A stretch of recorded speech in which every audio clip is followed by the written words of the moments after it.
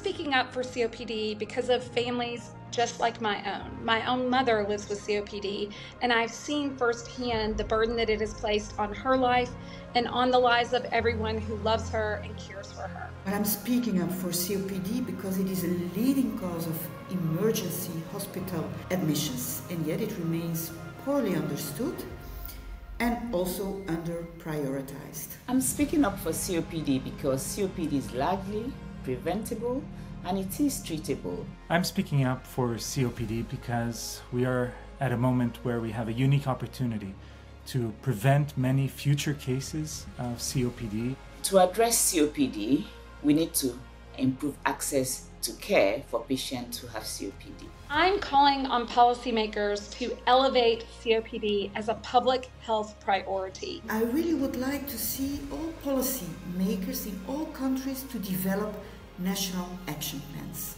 If we were to do that, our focus would then shift from reacting to COPD patients many times at a very advanced stage of the disease to be focusing on prevention and to better treatment and care at an earlier stage, ensuring longer and healthier lives. There's never been a time like now to act on COPD.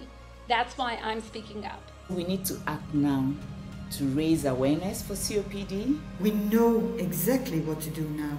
We just need to take action. We need to address COPD as a serious matter, and we can do better.